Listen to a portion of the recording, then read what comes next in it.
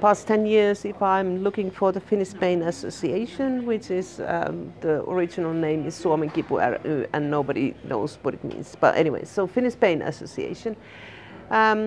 We managed to open conversation with the healthcare professionals, and in the beginning nobody knows what the SIP means, but we keep on telling that in Finland, and finally we managed to open the negotiations, and now we have opened our own SIP platform.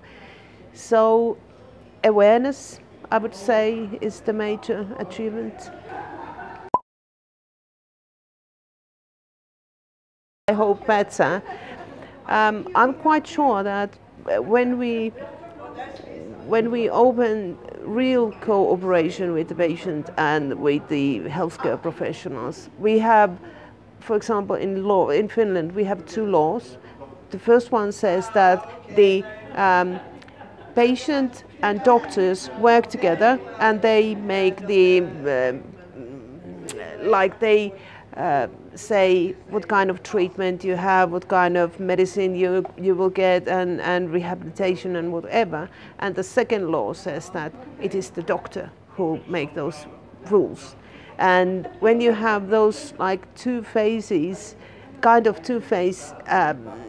regulations and two-phase legislation, it needs to disappear. It needs to change like a fair and square play, and then the healthcare at the chronic pain will change a lot, and then it starts to actually become as a negotiation with the professionals and with the patients, and not just the pain doctors, but like multidisciplinary discussions. And I'm quite sure it will change in a dramatic way.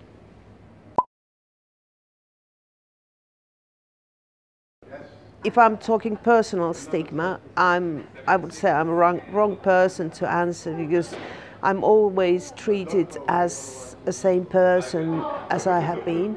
But when I look stigma at the workforce and stigma at school and among like other workers, I'm teaching at the vocational school as like a paid job, and when you have talked with the other teachers, they don't speak to each other what are they pain or what are they situation, because they are fear what the other person is going to say. And now the discussion is open, and finally when you sit on the table and somebody says that I have pain, I have had chronic pain 10 years, and the other one asks, really, I have too.